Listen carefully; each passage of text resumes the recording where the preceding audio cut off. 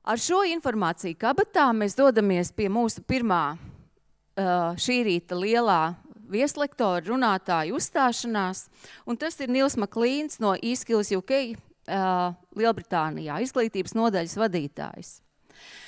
Vienā no savām intervijām Nils ir teicis, ka mūsdienu skolā izzūd un nākotnē vēl vairāk izzudīs tas, ko sauc par tādu kā bijību tikai tāpēc, ka kāds ir vecāks vai tikai tāpēc, ka kāds ieņem noteiktu amatu.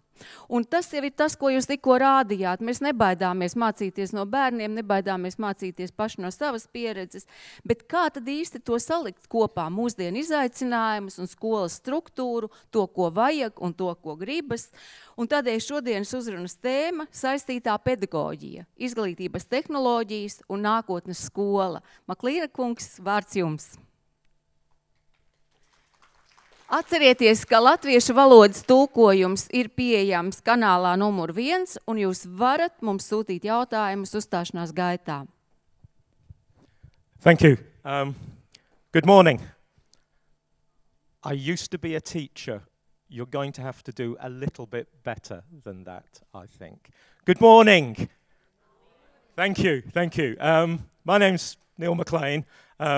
Until very recently, I now work for myself, I headed up the education part of eSkills UK, which was the UK organisation about developing the technology skills needed by employers.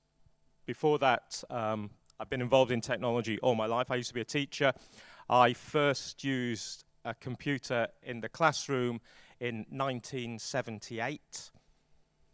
He doesn't look that old, you're supposed to be thinking when I say that. In 1994, I wrote the UK's national curriculum for IT.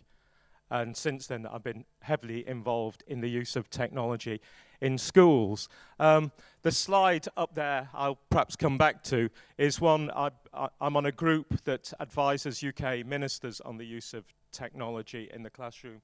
It's the Education Technology Action Group, and that's a summary of some of the things that came out of that group. And we've heard actually some of these already, learning a lot more global, technology not in your hand but up in the cloud, personable, wearable. We'll know more about how we learn. We'll be better at measuring the performance of young people. We'll have new models of teaching and learning, and online learning is an entitlement. You either believe that or you don't. But that was a kind of marker that we put down. But before we start, let's ask a question about why do we actually educate young people? Now, there's lots of ways of answering that question, lots of ways of answering that question. I'm going to pick on two.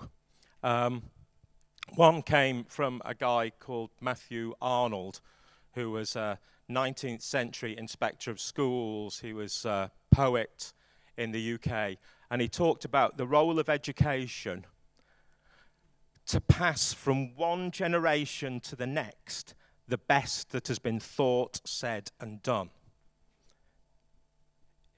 Education is stewardship, looking to the past and passing on the best of that past to future generations. One answer to the question why we educate.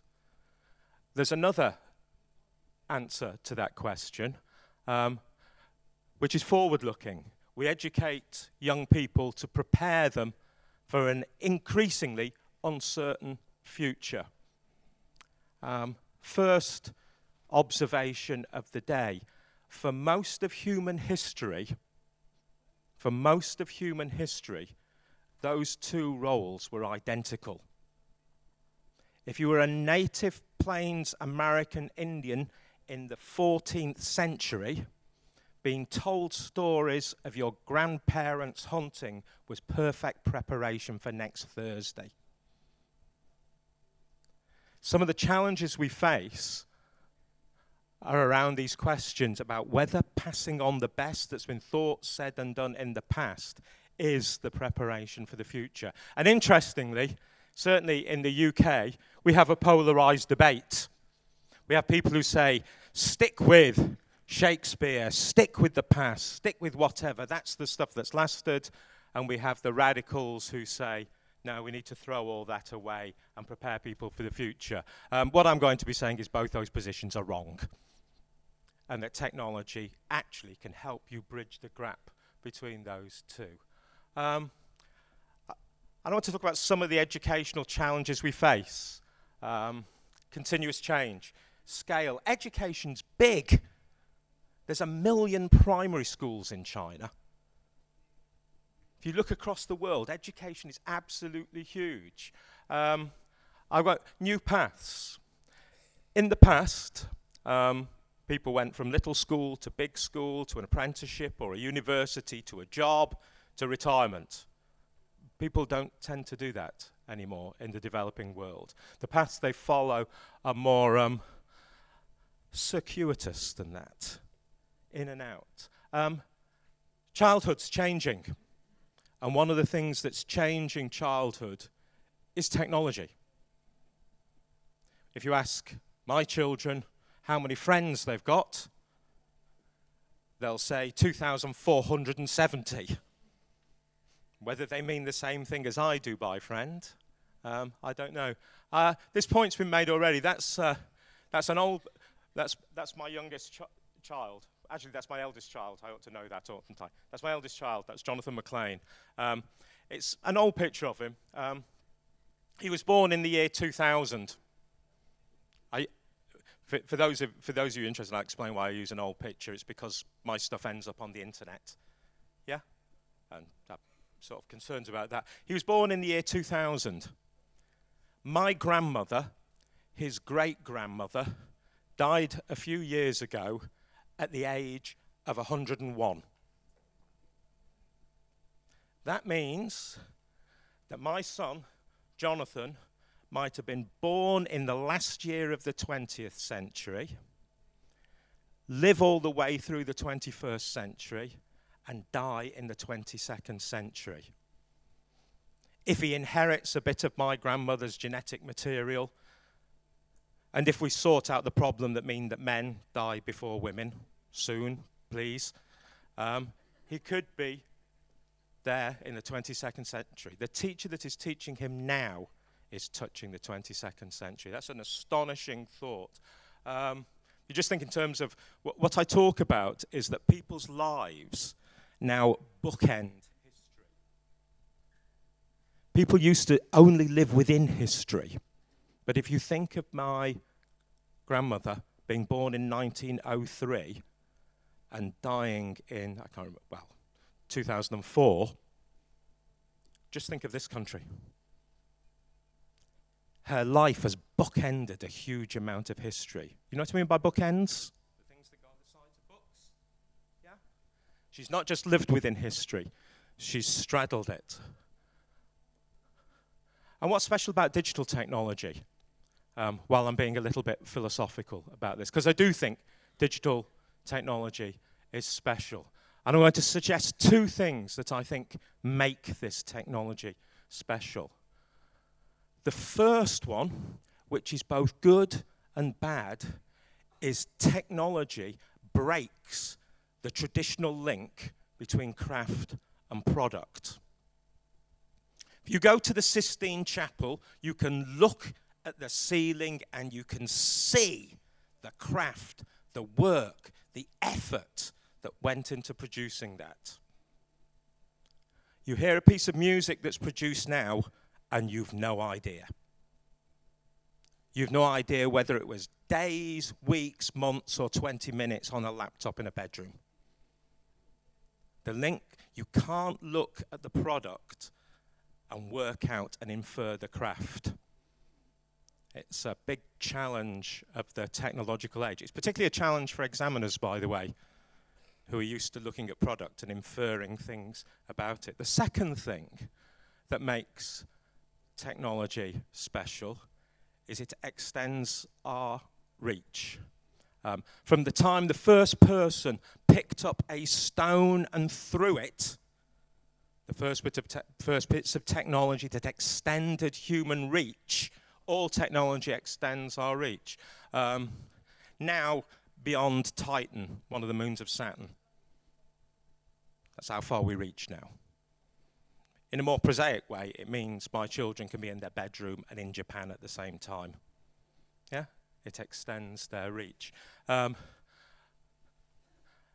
third thing that's special about this technology, there are two things which I think make us human. They're not the only two things that make us human. There's a lot of others, but there are two things that I think make us human.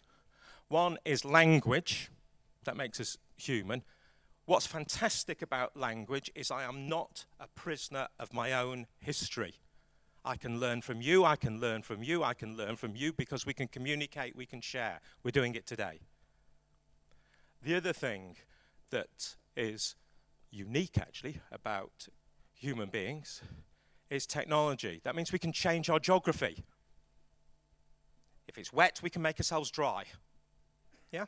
And what this technology does is bring together those two things. It is a language technology, this information technology, and that makes it particularly powerful for learning, because an awful lot of learning is about language, isn't it? Yeah? Okay. Steve Jobs put it better than me. Steve Jobs was the Apple guy. He said, technology is the amplifier of our intellect. Amplifier, make bigger. Sometimes I describe the technology that young people have as if they were walking around with 30-meter long arms.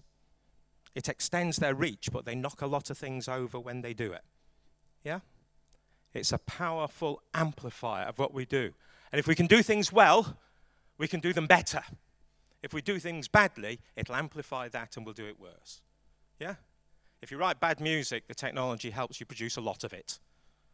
Yeah? You do bad poetry, the technology helps you produce a lot of it.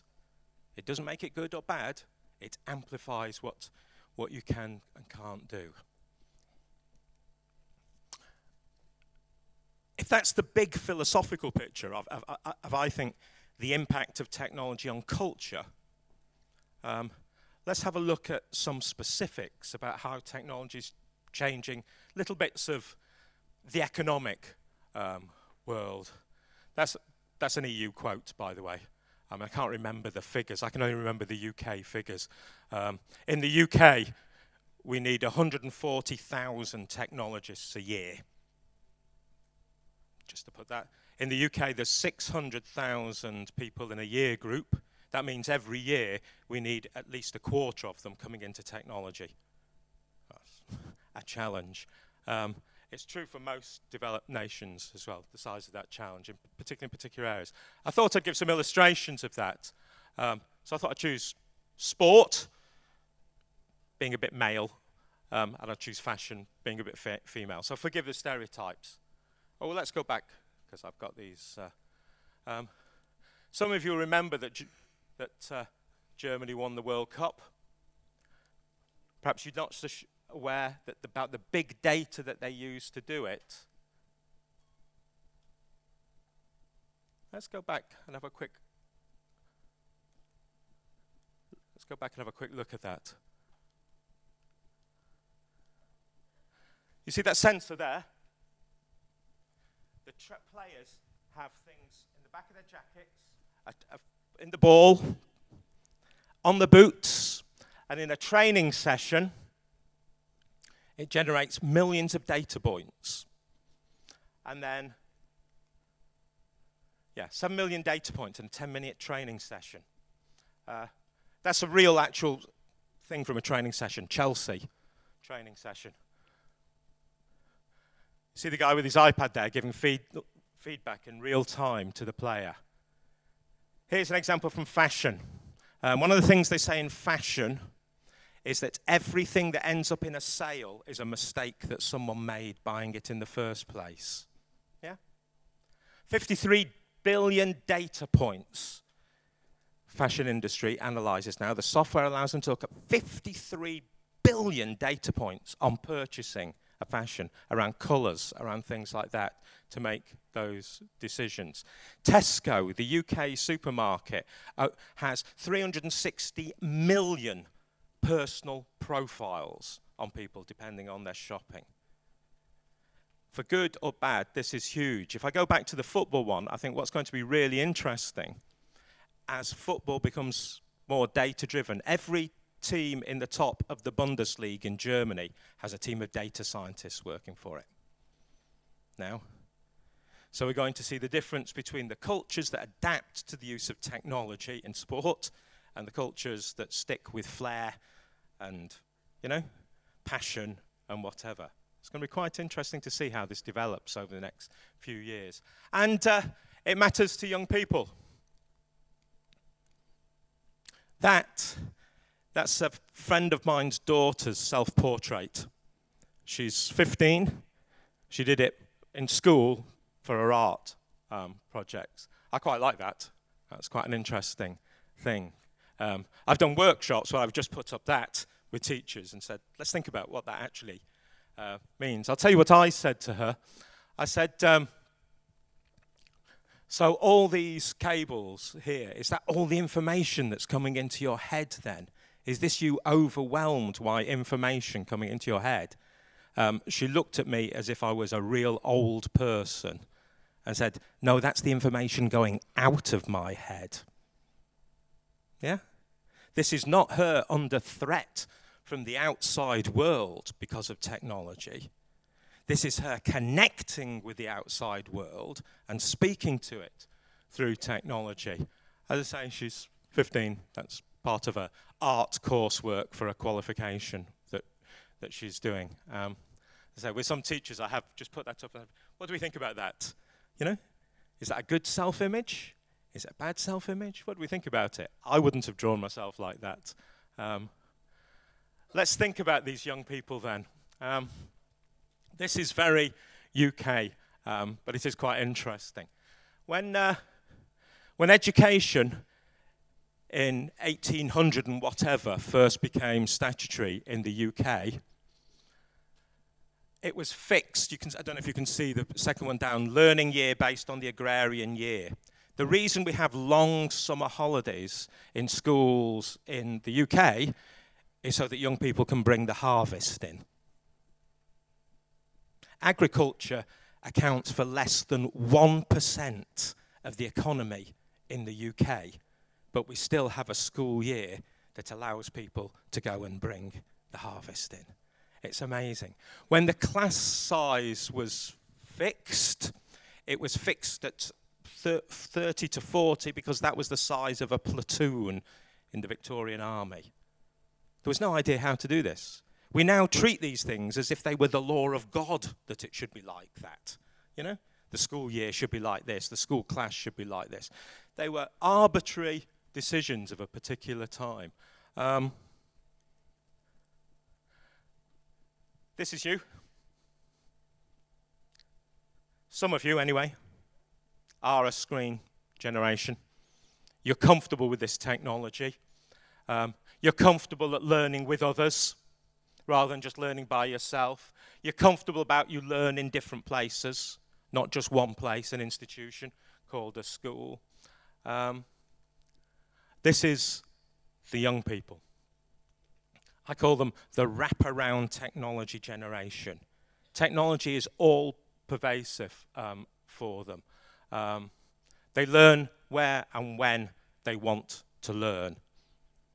And for the first time, not counting what encyclopedia salesmen tried to do in the past, learning is open through completely different channels.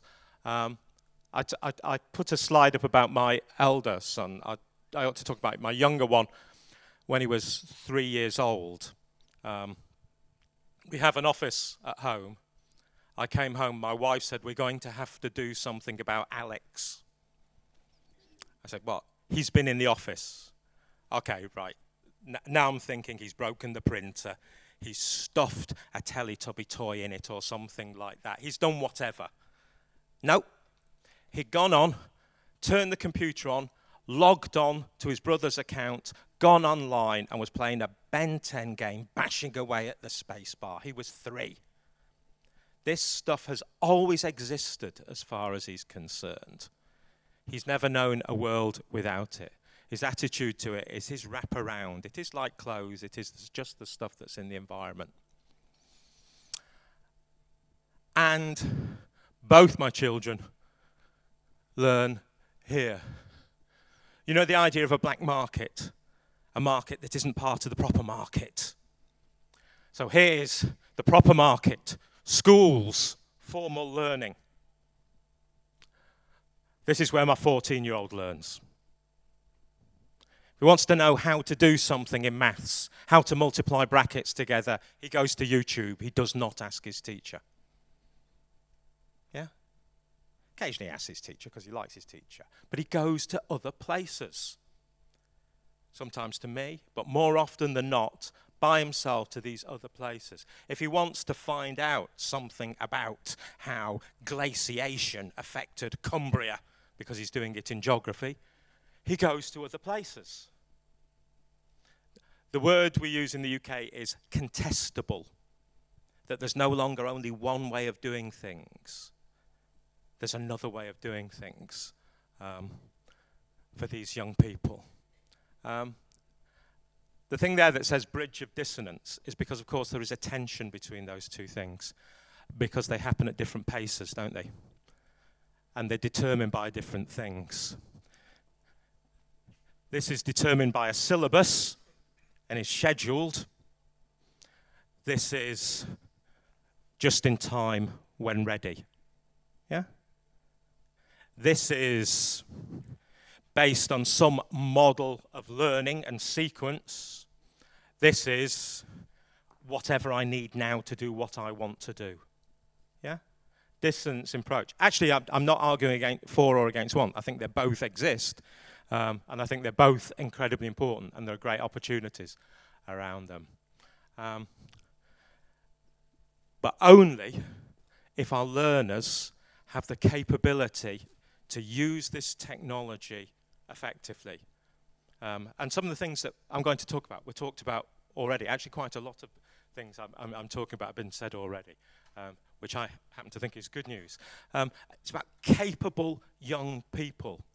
There's a professor of science, Professor David Layton, in the UK, and he came up with 5 types of capability that he said young people need in the digital age. Well, actually, he was talking about technology in general, not just the digital age, any technology, to live with that technology. The first area of skill competence he talked about was awareness. To recognize the products of technology around you. You know that's a PowerPoint slide. Yeah? Because you know it's a PowerPoint slide and you know a little bit about how PowerPoint works, you know that it's easier for me to do bullets than it is to do some other things. Yeah? You're aware of how of the technology. You see it when it's there. You recognize it. Actually, some of it's quite well hidden, particularly in music nowadays. But you recognize the technology. You're aware that technology's there. The second kind of competency he talked about is user competency, user skill. The skill to use the technology to do what you want to do with it. To use technology products, to use software, to use office applications, to use the internet, to search, to do those sorts of things. A user capability. There's a Native American insult that says he could use one but he couldn't make one. Which brings me on to the next competence, which is the ability not just to use other people's technology products, but to create your own. There's actually some great examples of that round there. Yeah? One of the things that's happening across the world is an interest in coding for young people. The idea that people actually need to be making technology products themselves, not just using the technology products of others. This shouldn't surprise us, because they should be making art themselves, not just looking at the art that others have produced. They should be making music themselves, not just looking at the music that other people have done. They should be making dance themselves, not just looking at the dance that other people have done. They should be writing themselves, not just looking at... So they should be making technology products themselves, yeah? The fourth competence he talked about, which he called the evaluator competence, has already been talked about. This is a great website. It's in English, so I'll read some of it out. I've used this one with young people about this sort of number. It's a website on Christopher Columbus. It says, Christopher Columbus was born in 1951 in Sydney, Australia. His home was on the sea, and Christopher longed to become... It's nonsense. Yeah? It's deliberate nonsense. It's this point, can you trust what you find on the internet? And there's some great examples of things that people have put up for you to use with young people around this. There's a nice website on Victorian robots. And you see these robots walking across Waterloo Bridge with all these people with the long dresses on, and whatever. Another favourite of mine, and I'm not sure how this will translate well, there's a great website on dihydroxide. I don't know if that came across, dihydroxide. And the whole site talks about the number of people who die each year by getting dihydroxide in their lungs. The huge number of fatalities. There's hundreds of thousands across the world, people who die from, you know what dihydroxide is? It's water, H2O. But they call it dihydroxide, and they quote the actual figures, the number of people who drown, the number of whatever, and whatever. And the whole idea is to get young people used to the idea that you need to critically evaluate whatever you see on the internet. Yeah, it's a really powerful thing. And I've seen some fantastic lessons on this, by the way, not just using the Christopher Columbus thing, but it is well worth doing, almost deliberately, getting them to look at some nonsense. Because otherwise, what most young people do is they cut and paste from the things that come in the top 3 that they find on Google. Yeah? If they don't do these sorts of things. The last competence, now this is hard to explain, that he talked about, but it's been behind some of the things I've been saying earlier on, is what he calls a holistic competence. What he means by that is understanding that the technology you use shapes the way you think about the world.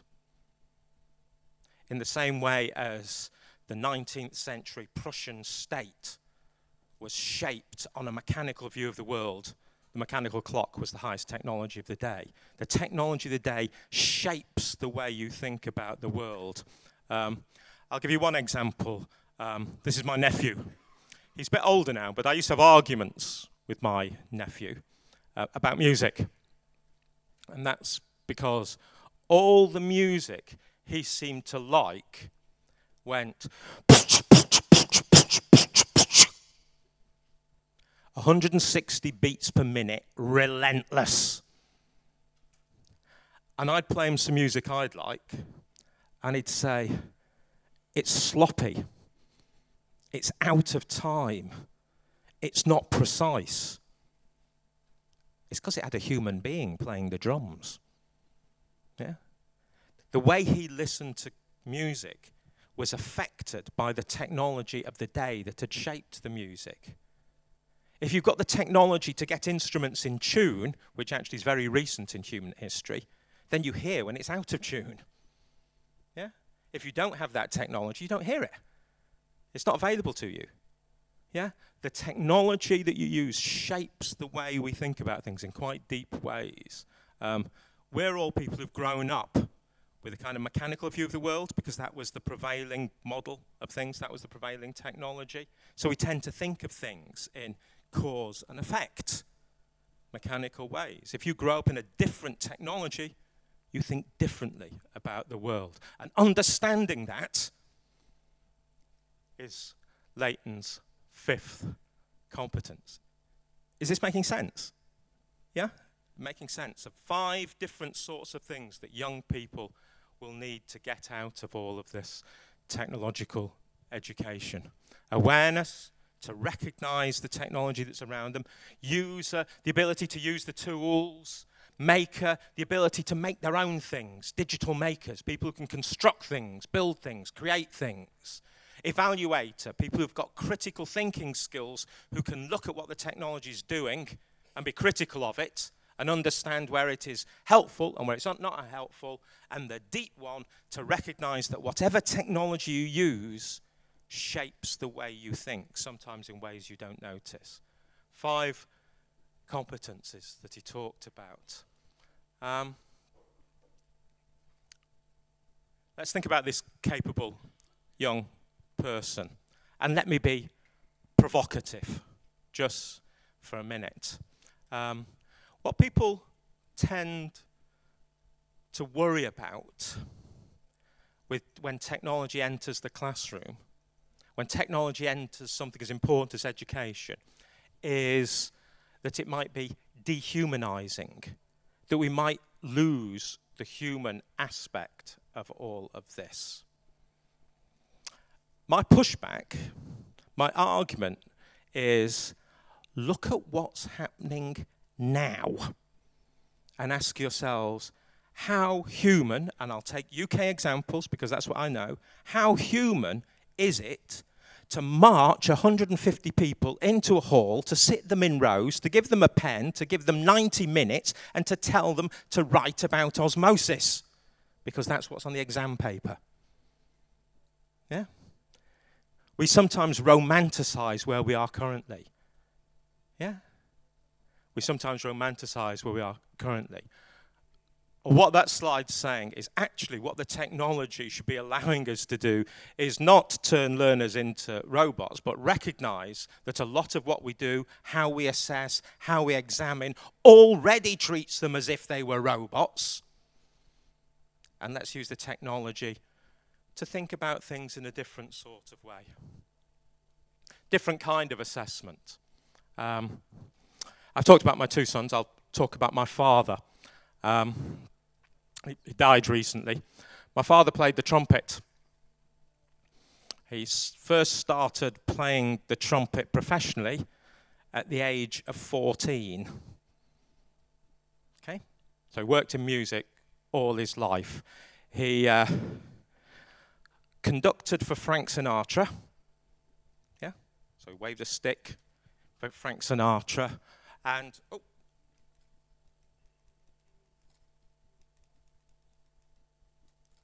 he conducted for Frank Sinatra. He worked with Sir Neville Mariner in Academy of St Martin's in the Field, and he wrote music for the BBC. Put your hand up if you think you really need to know what his exam qualifications are. Of course you don't. You only need exam qualifications to stand proxy for things. It's not the thing, it's the thing that you have instead of the thing. Yeah? When my father became a music teacher, he had to do an audition. It's the first time he'd done an audition since he was 14. And he was about 54 when he went into music teaching, when he was too old to travel, kind of thing. So they got him to do an audition. He'd not done an audition since a child. He came in. They said, "What are you going to play for us?" He said, "Well, I brought some stuff. Have a look through it and tell me what you'd like to hear." And that surprised them for a start. And he said, "While you're doing that, I'll warm up the trumpet." And while he warmed up the trumpet, he blew a few chromatic scales, and they said, "It's okay, you're in." He could demonstrate his capability without the need for any certificate, any whatever. How much of what we do in qualifications is purely because we haven't got the means for people to demonstrate the thing itself, so we use something else to stand for it? This is a huge, huge issue in the UK. So what's this mean for pedagogy? What are the sorts of things, if we want these capable young people who can take their place in a digital world, what's this actually mean for what happens in the classroom? And this report, you don't need to read it because I picked out the bit, looked at think it was about 148 pieces of research on technology and education to look at what are the things that seem to work and what are the things and have impact. And they came up with a very simple list. I'll go through them. Learning from experts works. Communicating directly with someone who knows something about it. The scientist who Skyped into the classroom works. The musician who Skyped into the classroom works. The email exchange about your project works. Learning from experts. Learning from others, your peer group, works. Using technology to kick work backwards and forwards and work collaboratively, works. Learning through making. I'm going to keep on coming back to that one, but I talked about the importance of digital making, not just consuming. Works. Learning through exploring. Not just looking at one explanation, looking at a set of explanations. Not just writing, I don't know, history essay on the causes of the French Revolution, where they'll just plagiarize and download and cut and paste. Tell them, find 10 essays on the causes of the French Revolution and tell me which one you think is best and why. That's not a cut and paste exercise now. That's a critical thinking exercise. The fact that there's loads that you can download up there is actually a good thing. Yeah? Exploring. Inquiry. Structured research works. Practicing. It's a bit boring, but practicing your tables, practicing your grammar, practicing whatever. Actually, there's evidence that it does work, you know, if you want people to do it. Learning from assessment. I've talked enough about assessment. And learning in and across settings. One of the big things that you as teachers know, I'll give you a concrete example. When I was training to teach, I trained maths and science, physics, okay?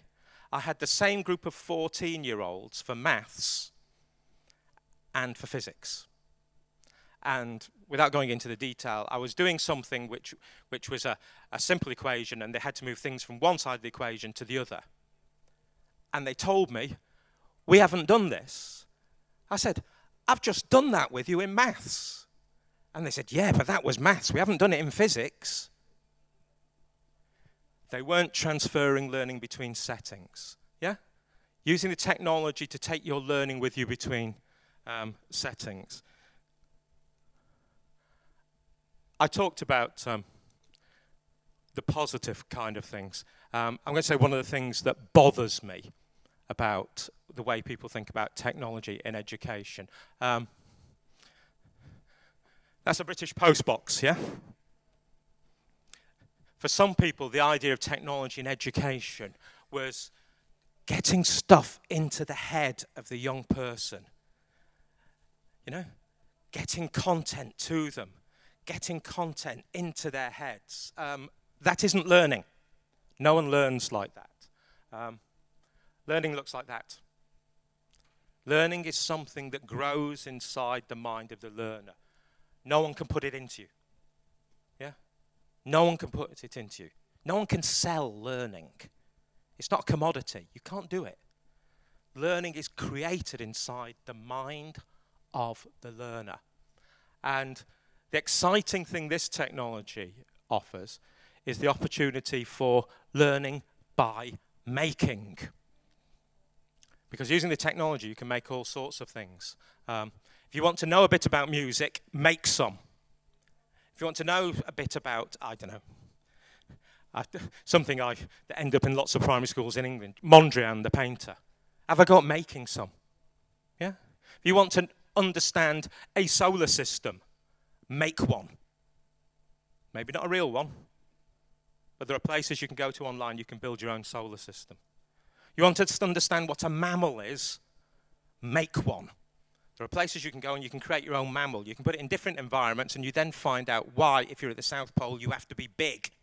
There's no insects at the South Pole. Be big because of the heat retention. Learning by making, by producing things. And for those of you who are into the idea of constructivist pedagogy, the idea is by constructing something here on the screen that's in the public domain, other people can see what you're constructing, you construct something here. Does that make sense? You build something using the computer, and that helps you build the understanding here.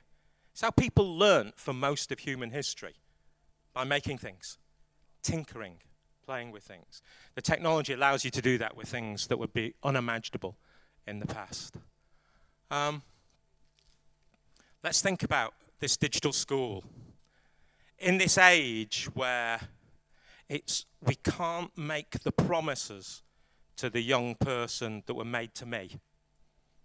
The promise that was made to me when I was at school was work hard, study, go to a good university, get a degree, and you will have a job that will see you through to a pension. That was the promise that was made to me a long, long time ago.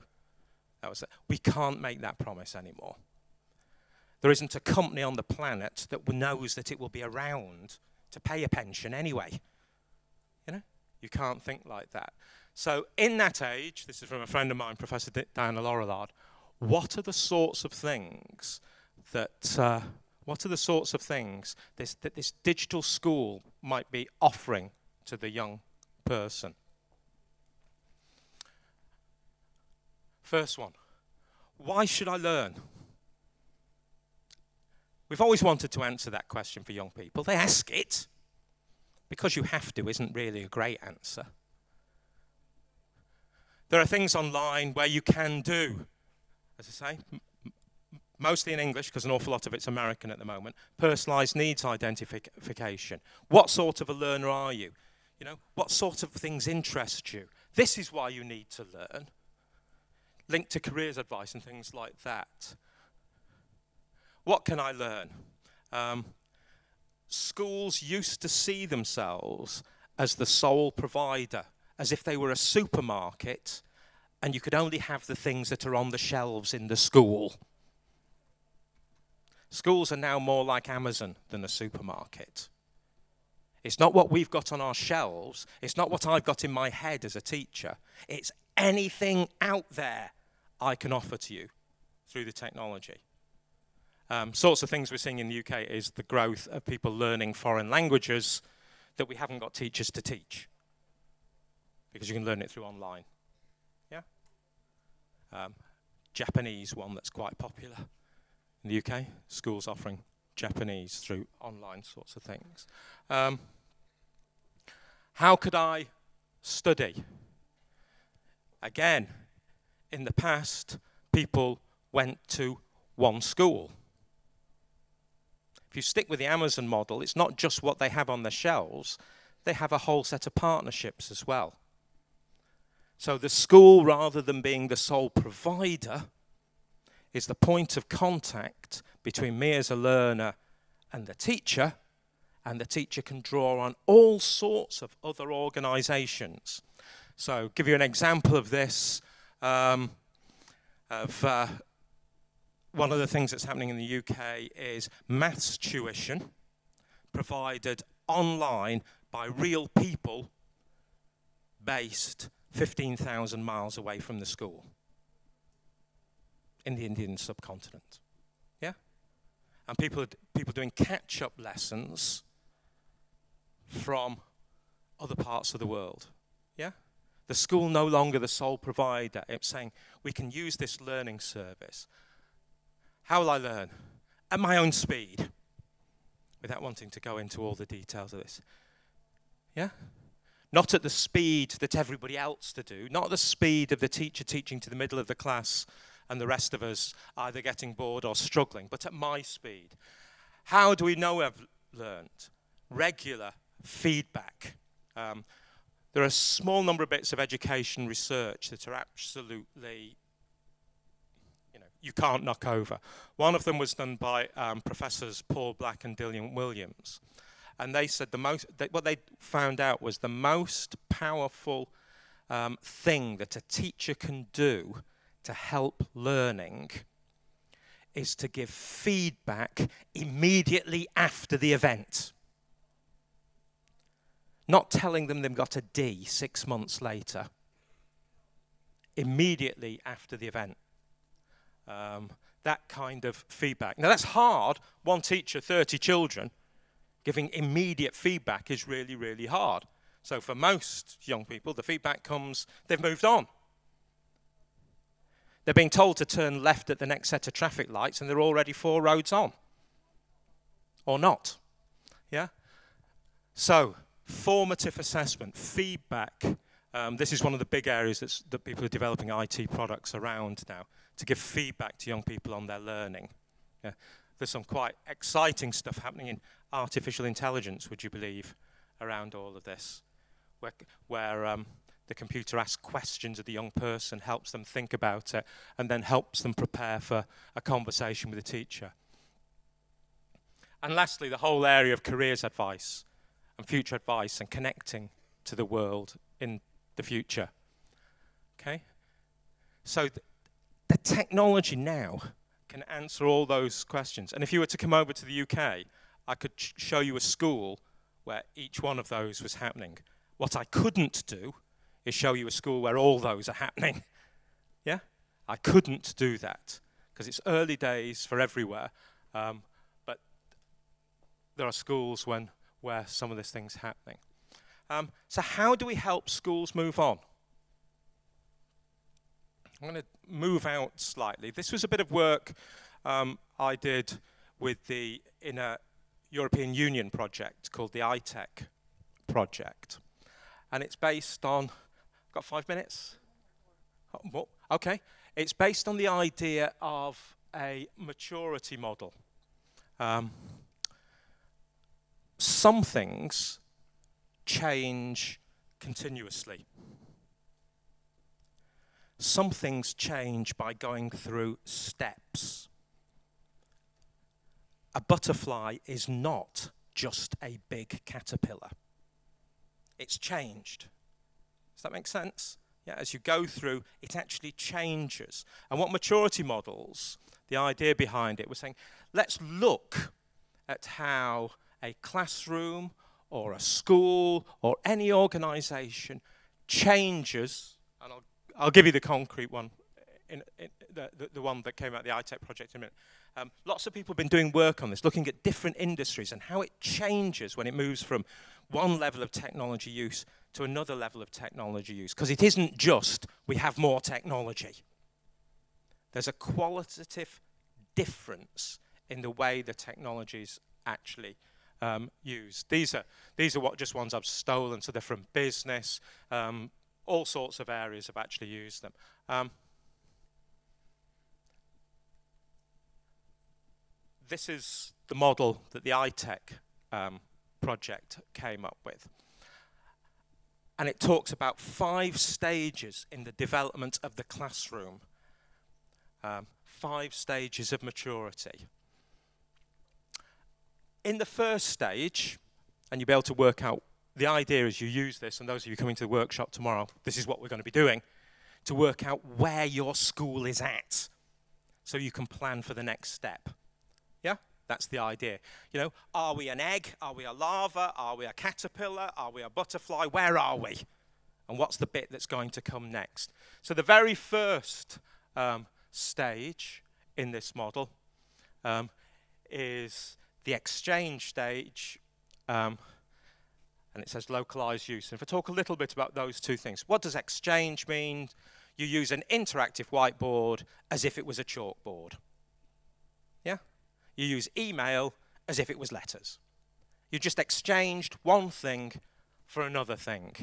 And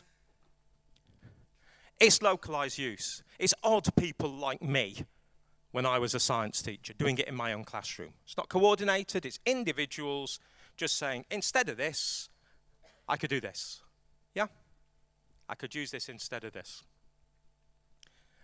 Next step is when you've got more than one teacher using it, so it isn't one heroic teacher using technology. You've got lots, and they can start to coordinate their use of technology across the school. Okay? The enriched style. I'll work through all of them and then unpick them in detail. At the next stage, once you've got all the teachers doing something, using the technology, you can start to think differently about how you do things. I've called it process redesign. I'll give you a concrete example. One of the things that a lot of schools in the UK do is they send letters home to parents. Actually, they don't send letters home to parents. They send letters into the bag of the child that very rarely gets to the parent. Yeah? But the idea is we communicate through these sorts of things. Now, just word processing the letter home is just exchanging, isn't it? You've not really changed anything. Saying, how can we redesign the way we communicate with parents? Up to the age of 11, parents count for 60% of the variability of a child's performance at school. 60% of how well a child does at school is down to the parents. If you want to do well at school and you're 9-year-old, choose your parents well. You know? So involving parents is a powerful thing. And for the past few years, this has been a really strong thing. And so what we're seeing now is, rather than the letter home, anytime, anywhere, continuous communication with parents. Yeah? Completely redesigning it. Text messages to parents' phones. Text messages saying your child hasn't come in, but also a text message saying your child did really brilliantly in assembly this morning, or your child's geography project was fantastic. When I talked about this, when we were launching this in the UK, I said, if I can check my bank account any time of the day or night, why do I have to wait to Christmas to find out if my child's learning to read or not? You know, why? It's insane, you know? So this idea of completely redesigning the way you communicate with parents, that's one of the things. Timetabling's another one. We move kids from place to place to place to place to place. I was an advisor to a very, very rough school near where I live, and I can remember, this is back a few years ago, the head teacher doing a speech to the teachers saying, this year we retake the corridors. Discipline was so low in the corridors that they wanted to retake them. And it got me thinking, you've got this problem because the kids are moving around all the time. Why are the kids moving around? Why do the kids actually need to move? Well, yeah, they need to move to go to the gymnasium. Yeah, they need to move to go to the science, whatever. So different timetabling models, process, redesign. Step 3 on the model. Step 4, once you get to that point of redesigning the school processes, you're now using technology to communicate with parents. You're now using technology to timetable in a different sort of way. Dynamic timetabling, responsive timetabling, for example. Not a timetable that's fixed in September and is the same in May. Yeah? It becomes important. When I was here, if the technology failed, I just told my students to get their textbooks out. Wasn't a disaster. When a school gets to this point, it's a disaster because all the key processes depend on it now. So you need a completely more professional way of looking after the school network, dealing with the technology, managing it. Yeah? Because it's now doing what the Americans call mission-critical things. Things that really matter if they don't work. And the very last kind of step on all this is when you've now got, you're beyond individuals using it. You've started to think about some of the big processes that are happening in the school, the big things we do, assessment, communicating with parents, timetabling, curriculum management, resource management. You've redesigned those processes. You've made sure your technology is looked after properly so it actually works. And then you can do interesting things. You can say, hold on. Not you, but other people can say, we used to think we're a supermarket. Perhaps we can be a bank as well. We used to think we were a primary school. Perhaps we can be this as well. Perhaps, I'll give you a concrete example of this. A guy that I used to work with, he was a head teacher of a primary school. That was 4-year-olds to 11-year-olds. He got the school accredited as a vocational training centre. Everybody said, why are you doing a vocational training centre with 4 to 11-year-olds? He said, because my children have parents. He extended the school using a grant that was about IT training for employment to get more equipment, and completely redefined what the school was. And for some people, the school day was 9 till 4, and for others, it was 12 till 7. And in the evening, parents were coming in. And a lot of the IT technicians in Cumbria were trained through his school. That's innovation. Okay, so what we did, and I'm going to go very quickly through these, so don't read these, because these are only matter if you're coming tomorrow, and these slides will all be available, is as part of a toolkit that you can find through EU SchoolNet, we took that model and we unpacked it to work out what the key features are for each stage. I'm going to go very, very quickly through these.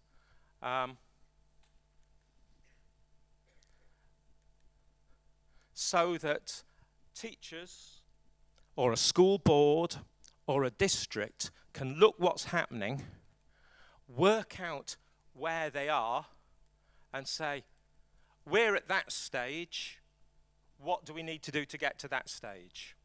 Yeah? Let's not just aim for the sky.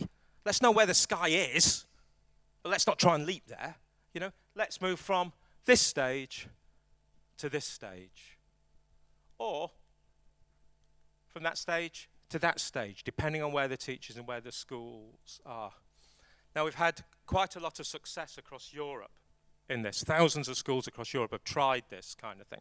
And then what we get them do, and this is for those coming to the workshop tomorrow, is start thinking, what are the teaching and learning activities that would differentiate, that make the difference between this stage and this stage? Okay? I think my time's up. So the last thing for me to do is say thank you for listening, because I've talked for an awful long time. But then, as my mother always said, when God was giving out the ears, I was getting an extra helping of mouth. So not necessarily a challenge for me. I think there's opportunity for questions later on. As I say, for those coming to the workshop, we'll have a go using this model to work on teaching and learning activities. You can find all of this up there. I am neil.mclean0@gmail.com until I set my consultancy address working properly. If any of you ever want to get in touch, do. You know, it'd just be interesting to keep the conversation going. And thank you very much for listening. Thank you. Liels paldies. You should keep your microphone and take earphones because we have time for a few questions. Okay. Keep your mic. Liels paldies, esam dušīgi klausījušies, un paldies tiem, kuri izmanto iespēju un atsūtīja jautājumus. Un mēs nepagūsim atbildēt uz visiem jautājumiem, bet tā tendence iezīmēs ļoti skaidri. Un kā jums šķiet, kāda ir tendence? Nu labi, tas viss izklausās labi, bet kas tad ar skolotāju lomu? Mēs taču esam atbildīgi. Un ko tad, lai mēs tagad darām? Un patiesībā tie jautājumi, kas paspēja atnākt līdz mums, bija par to, un ko tad tajā melnajā tirgū? Kā tad mums tur būt? Kāda ir skolotāja loma melnajā izglītības tirgū? Un ja jau tas digitālais laikmets ir tik visaptverošs, tad kur tad tur īsti ir tas skolotājs? Patiesībā, klausoties Nīlā, man nāca atmiņā kāda diskusija par to, vai vērtību izglītību un tādas svarīgas dzīvē, svarīgas lietas var iemācīties arī virtuālajā vidē, nu, piemēram, pacietību vai burkānu ravēšanu tikai īstajās burkānu dobēs, vai pietiek arī apkopi to dārziņu savā virtuālajā pasaulē. Nu, tad kā tad ir ar to mūsu atbildību un mūsu varu un skolotāju lomu? Okay, people learn from human beings, you know, directly or indirectly. That's how they learn. They learn from human beings modelling the thing that's being taught. There's a primary teacher I work with, and her children's reading got better when they saw her reading.